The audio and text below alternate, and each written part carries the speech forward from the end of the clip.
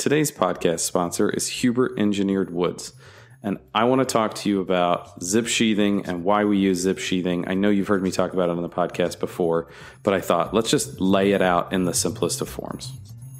Number one, when I install it properly, I tape the seams, I liquid flash the seams, I manage for water with my windows. I use their products. I don't have to worry about water. There are times when we install drywall inside of a house and we don't have cladding on the outside because I know zip system is going to be waterproof. So that's number one. Number two, I can manage for air. So using zip system sheathing on the walls, my last 5 houses we built were all below passive house levels of air leakage. They were all below that 0.6 ACH 50.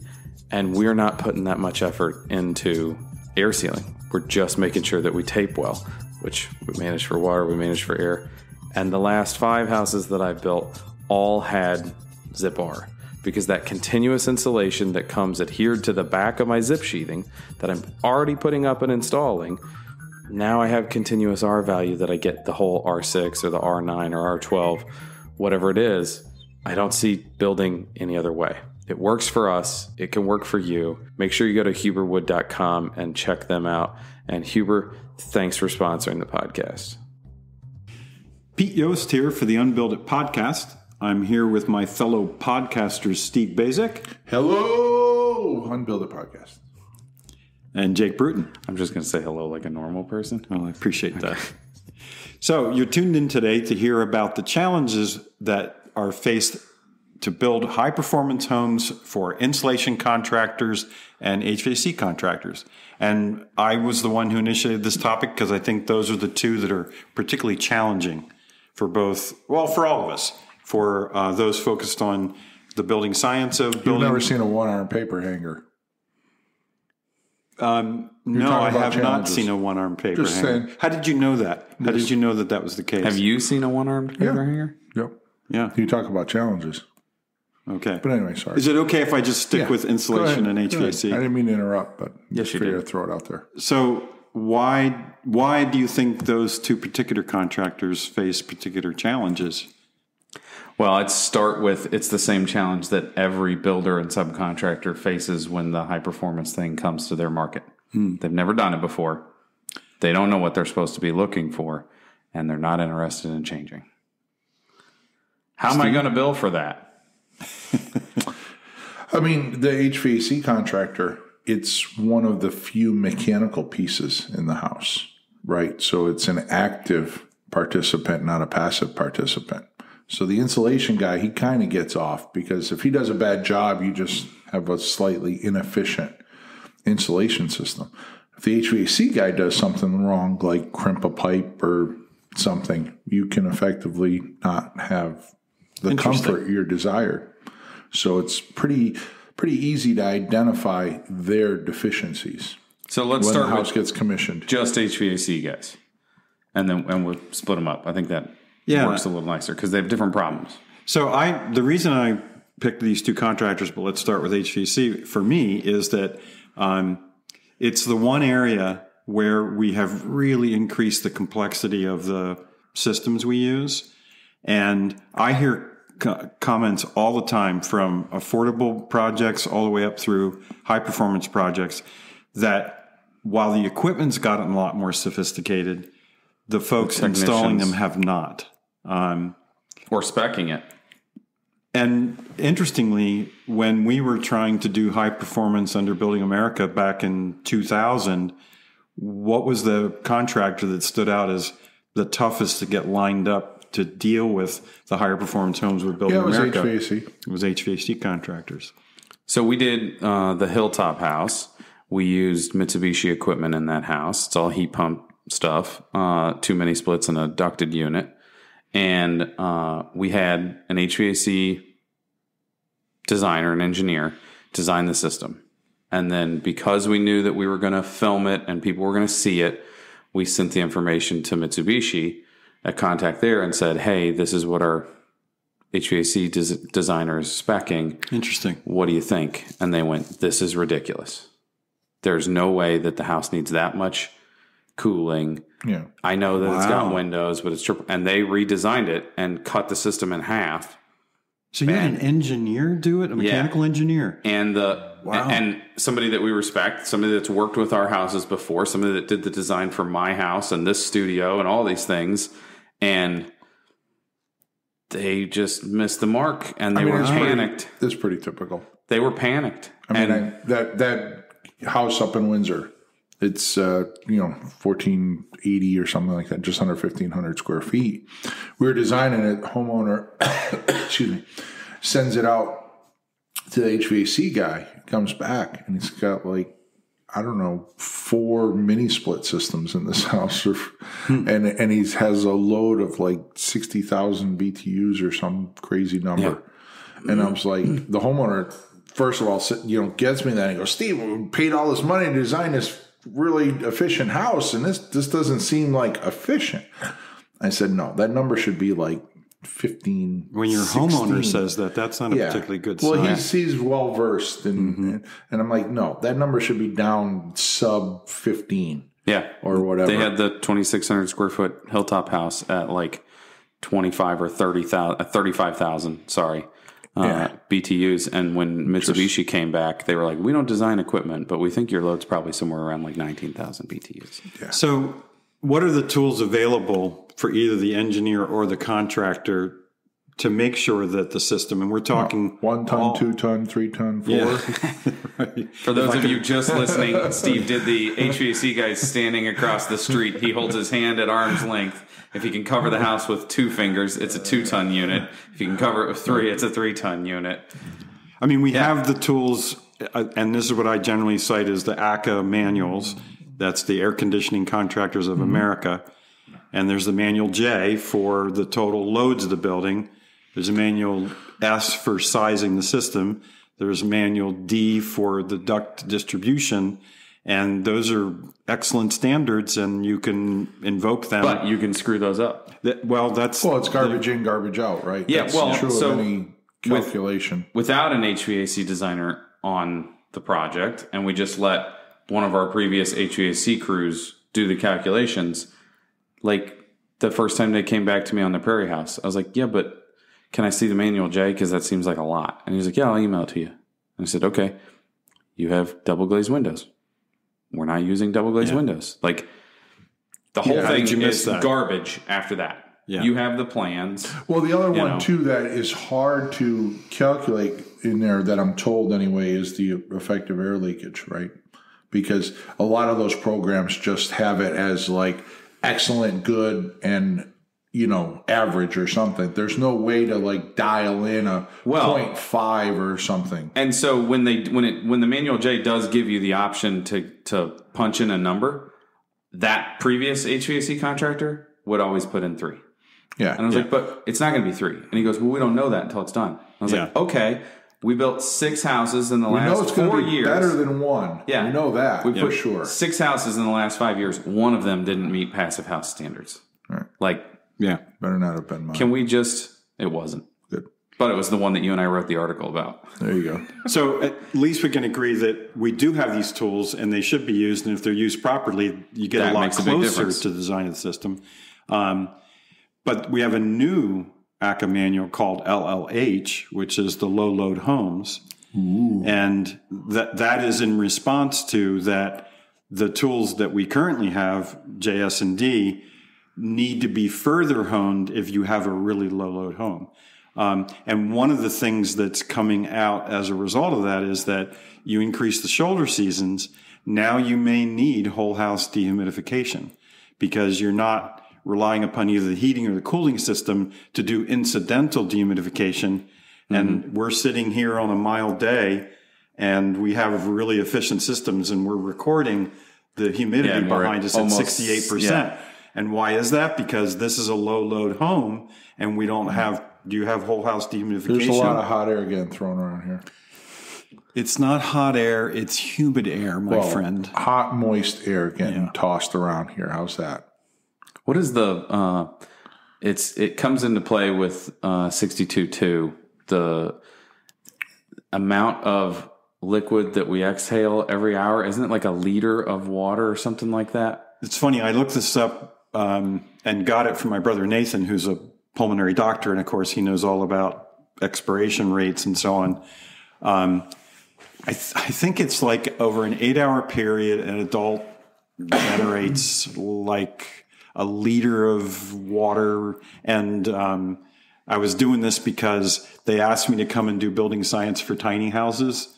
And so I brought in a cup of water, a pint of water, and a quart of water. And I said, which one of those represents how much moisture will be released by a dog and an adult inside a tiny house in 8 hours? And I never got invited back to the tiny house thing again. I have no idea why, because it was fascinating. I have some clues. Also, that rate has to be a lot less if my wife's mad at me. Because if she doesn't talk, she's not expelling the same amount of... I've been practicing this. Do your spouses listen to the podcast? Because we've covered this. I've been this is a practicing- safe space. I've been practicing never this gonna hear it. ancient Japanese breathing technique to become more efficient in my breathing and moisture. How's that going? It's very good. Very Yeah. good. It's working out really well. I don't believe you, but if it's true, I'm really impressed. It was clever. I'll give you So that. we do know that the better the job we do with the enclosure, the more honed our mechanical systems need to be. Yep. And that's the loads, the sizing, and the duct distribution. And I remember one of the first really cool times I gained respect for Steve. It's happened not very often, but the first time was watching him work with Coda, sending the plans back and forth for where the ducts were going to go. And I had no idea that the size of the duct mattered, the run mattered, and you could actually calculate the supply and return needed if you knew the loads involved with the building. Did you know the time of day or the day of the week mattered? The day of the week? I know. So here's Because one. whether or not everybody's home Here's one of my stories. I'm up in Eden Prairie, Minnesota. Yeah. Centex Homes with I think it was Ed Von Thoma. Yeah. Honestly. Yeah. And we were talking about framing, advanced framing, and HVAC, high performance and such. And he goes, Steve, you don't understand. We got to start our installs for HVAC on Tuesdays. And I said, really? You start them on Tuesdays? He goes, yeah. And we hope that they're done by Thursday. And I said, really? He goes, well, fishing season. Friday, these guys are just racing to get out of here. And the type of work you get on Friday is absolutely horrible by the HVAC contractor. Monday, all they're doing is sitting around, showing up late, talking about all their fishing stories from the past weekend. And so you're not getting any good work there. So he goes, the only real productive days for an HVAC contractor in Eden Prairie is Tuesday, Wednesday, and Thursday. That's fantastic. So you have them do silly work on Mondays and Fridays and you concentrate on the good work in the middle of the week. Wow. That's the same constraint. when I talk to every time I talk to my plumber and I'm like, what are you doing? How's the boat? Like, I don't know any plumber that doesn't own a boat. HVAC guys are fishermen, apparently. Yeah. Well, they deal with liquids. They have to cover all the bases. All right. So the other thing we haven't talked about in terms of sort of more sophisticated needs from HVAC contractors are whole house mechanical ventilation systems. Because in my neck of the woods, that is just as problematic as the space conditioning systems. Yep. I think, I think part of it is it's always this game of expectations too. Like a lot of times I'll do a walkthrough, like we do walkthroughs with electricians and we talk about where the lights and switches go. A lot of times if it's a project that warrants exactness, if you will, we'll do a walkthrough with the HVAC contractor just to make sure, because they'll have a window centered in a wall, and then for some reason it's the register's a joist bay over from center, and it's like, oh well, that's what they showed on the plan in the basement, and it's like, well, did you ever go upstairs to see? No, we just cut the hole from down below. And it's like, yeah, exactly. Trust but verify. We need to do a little walkthrough to make sure, okay, this is in the right location, it's centered, and it's more aesthetic purposes. But it is also when you do the walkthrough and you say, okay, so we're going from the trunk here, we got to get over to that corner. And all of a sudden you're in the basement, there's these dropped LVLs and this way of how do you get there? Because we've all been in buildings where like they've crimped the pipe or tried to force it around this corner, and it's totally useless. And I think it was definitely on a Building America project at Building Science Corporation where there was this incredibly frustrated HVAC contractor who was trying to get ducts through. Which is every HVAC contractor. I was just going to say that. And he turned to me and he said, "Do you know what my definition of non-structural is?" And I said, "No." He goes, "Anything in my fucking way." Do we have to bleep that? I meant to say effing way. Peter has a nasty mouth. That was a quote. He That has was a potty mouth. That was a quote. Just for the record, Peter was the first one to drop an F-bomb on Builder Podcast. Probably our views are going to go way up. So here's the way that we handle this side of things. When we're doing something super important, we try to check what's going on before the design. We have, and I know a lot of people will be like, "Oh, you're probably overpaying if you don't work with more than one HVAC guy." I trust my HVAC guy. I ask him what it's going to cost to do it right. He knows that we have one installer. Shout out to Carl for mini splits because he's the man in our community and he's been to the most trainings. He knows Fujitsu. He knows Mitsubishi. Like he knows how they operate. He's done as much as anybody else. And we have one crew that does ductwork for us. And it's two guys. Shout out to Joseph and dang it, James. You know these guys well, and huh? they, yes. And they, even when we used the Zender for the first time at the Hilltop House, I said, I want you guys to install this. And I know it wasn't part of your original scope of work, but I need those guys to do it because I want them to understand how to do it moving forward. So I just had a thought. If we have such an emphasis on control layers for the enclosure, what you just described is an awful lot of control for HVAC performance. Yeah. So if we have control layers that we're really fussy about for high performance buildings, sounds to me like we have to have the same level of control in terms of performance of the HVAC. Hey, is that and that's meant to be sort of a wrap up so we can move on to insulation contractors. Yes. All right. I was going to give you guys a quiz, but now I'm not going to give it to you. Oh, no, okay. No. Fine. So you don't get that. It's a really cool quiz, too. And the other thing is I'm going to make you even a little angry because I have to, when I talk about insulation contractors, say that my pet peeve is you got to manage moisture and energy with equal intensity. And so the problem is, that's why. It didn't make you angry. It made you sleepy. Made me sleepy. Yeah. It's an angry sleep. Well, the idea is that if we have to manage both and all they do is manage heat flow, that creates problems. And most of the time when we're talking about it's kind of funny. We have weatherization contractors. No, you know what's kind of funny? Have you ever seen the guys that come out of the back of an insulation truck? Now that is funny. Okay. No, and I'm not saying they're funny, but I'm saying matching up the guys that come out of the back of the insulation truck with managing heat and moisture with equal intensity and trying to get them to believe and understand and be on the same page with that concept, I find amusing. Well, I totally agree with you, and we're going to come back to that. But I just want to say, weatherization. I mean, weatherization means that you should be controlling moisture and energy, because in the word weather, right? And yet, one of the big problems has been that they come in and manage just the insulation or the heat flow, and then that creates moisture problems. I work with 2 or 3 different insulation contractors in my neck of the woods, and they're bringing their game up. They're understanding that they either have to honor the moisture management that's required, and what's happened more and more is they don't call me as often, but if they get to a situation where they're unsure, I've actually had them tell clients, you really need to have Peter come in and look at this because we won't insulate this until we're sure we have the moisture managed. So the opportunity for success, just as with HVAC, insulation, it starts with good design. It starts with an architectural design in place that's accurate and appropriate for the climate and the performance of the home.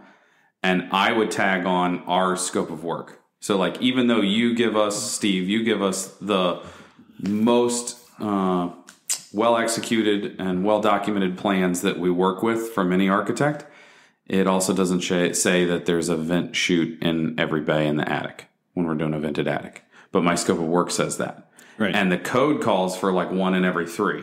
or it calls for balanced. So the same at the eaves as up top, and that equates to about one of every three. So if that's not in there, our insulators will show up and go, well, that wasn't part of our bid. We're not putting chutes in every single one. We bid every third. And so that's a simple, somebody has to be paying attention. Somebody has to note these things to begin with so that they know what they're going to do when they get there. I'm going to have to write each bay on my little note for the AccuVent. So the special case for me for insulation contractors too is my first research project at the NHB Research Center was Isinine, which was a brand new spray insulation back in 1993. Who's the guy that invented that? We met him. Have you ever met him? Graham, what was his last name? But then there was You're thinking of the telephone.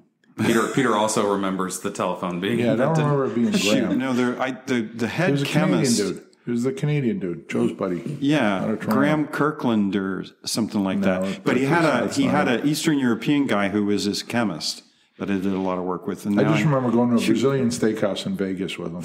Oh, sorry. I'm not surprised. Steve took it back to a meal. Yeah, took it back to a meal. It was a good time. But the key thing was I thought, for the first time we have an insulation where the quality of installation doesn't matter, right? Because it goes and fills all the nook and cranny. A lot like ice cream, by the way. It just fills all the nooks and crannies. But it doesn't. Because if you cut a cross-section of Isinine, it doesn't fill all the... it creates nooks and crannies. So the quality has shifted from the quality of the sort of the craftsmanship of the insulation to the quality of the chemical reaction management. Right, yeah, which means the equipment and the fiddling. Yeah, and insulation manufacturers don't make insulation; they make ingredients. If it's spray foam, the chemical companies are selling the ingredients. The manufacturing of the product happens at the job site with the hot and sweaty guy that's wearing the mask and the monkey suit and everything. So when we talk about control, I tell my insulation contractors two things. One is you have to be certified at the company level, third party, and at the installation level by either ABA, the ABAA, the Air Barrier Association of America. I thought they were banned in the 70s. That was my mistake to say ABAA. Did they come out a movie, Mamma Mia or something? ABAA, Air Barrier Association of America, or the SPFA, the Spray Polyurethane Foam Alliance. They both have third party. Those are a riveting bunch, by the way. They are. I partied with them before. I'm looking at the camera now. They both have third party certification programs, and in Canada, it's required that you be certified. In the United States, it's recommended. And then the second thing is, I can't understand why we're not doing blower door performance test requirements, open cavity or before you close up prior to wallboard. Prior to wallboard to make sure you got it right. Me too. Cool. But I'm not surprised that you guys are on the top of your game when it comes to this topic. So after design, it comes down to execution again, same as with HVAC, and it comes down to supervision. And performance-based verification. Do you remember the Trust But Verify? Do you remember the Owens Corning Complete? We're going to caulk every joint on the inside of the house that they came out with. Yeah. Well, so there was an EcoSeal system by Knauf, I think. Yep. And then was it Certainty that had that? No, I think it was Owens Corning Complete is what they called it. Complete system. Yeah. And so we had a couple years of trying to get to the site at the exact moment that they were thinking that they were going to start doing that. Oh, interesting. And even one time, Pat, our favorite installer now, he was working on it. And I was like, okay, Pat, so number one, if this is going to work, we have to do it everywhere. He was like, well, I have done it everywhere. I was like, okay, well, what about this joint in this header? What about this joint in this header? Yeah. What about where the header connects to the jack? And so it was like let's talk about why this system is flawed from an install. And then I said, okay, and we don't want this because you're trying to create an air barrier and the green wall board that's on the outside of the wall is our air barrier. So all I want you to do is the inside. I just want you to insulate, not do this caulking product. 500 feet of joints. Let's caulk 3,000 feet of joints. Yes.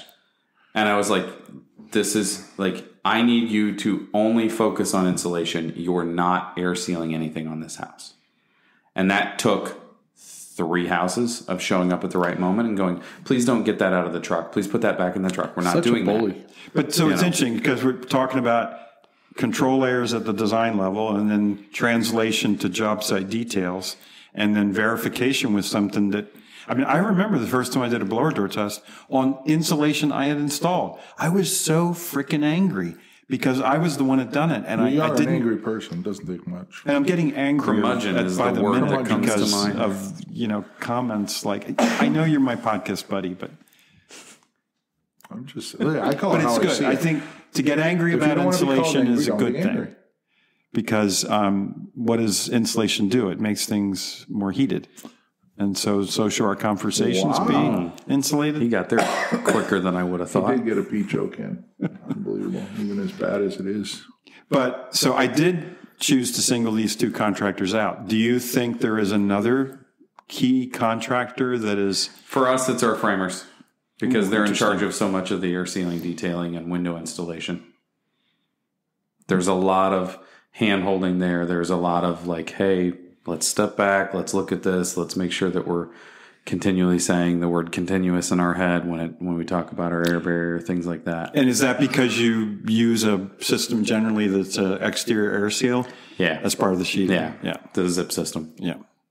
Which I had a moment of pride the other day. I had our HERS rater, after they tested my personal house that we were really happy with the score, said, oh, we finally tested another one that was like below 1.5 ACH 50. And I was like, oh yeah, who?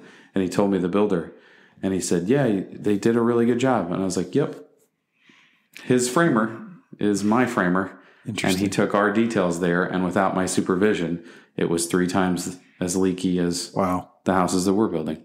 So I just, as sort of a wrap up, want to give a shout out to Henri Fennell. He's the guy, another Vermonter. I know who Henri is. Super I spy? had coffee with him like 3 or 4 years sounds like ago. a super spy. Yeah, he sounds like a super He's the godfather of spray foam insulation. Yeah, he's actually a trained architect, but had an insulation company focusing on spray foam for a long time. He kept getting underbid by all the folks who weren't doing the right insulation details. So he and I wrote an article together called 7 Tips to Getting Foamed in Place Insulation Correct. And it was his 7 points that he uses that all spray foam jobs should comply to. And that article is a free download off of buildinggreen.com. Do we have time for a story? We have time for a short story to wrap up. Okay, so I'll leave you with this. It ties directly into what you're just saying. Good insulators. Is it also bad an insulators. anecdote? No, it's an anecdotal story. So working on this project, I tell the homeowner, I said, this is the insulator that I usually use. We get a price. It's like $38,000 to insulate the house. The homeowner on his own gets another insulator, comes back and prices $21K. And says, Steve, I have a really hard time paying $17,000 more just to use your guy. And I said, I don't have any allegiance to them. I mean, I like them. They do a good job. As long as this guy is going to do the same job. Before we award it, let me just go back. Let's go back to my insulator. And he comes back and says, Steve, I probably can't buy the material for that price. And I said, all right. He goes, it's all right. So we go with the $21K guy. So he installs it. Homeowner says, maybe you want to come by and just check it out. So I do. And in the basement, which was probably close to 3,000 feet, we had 2 inches of closed cell on the wall. So I got out a coat hanger, 4 inches long, stuck it in, pulled it out, measured it.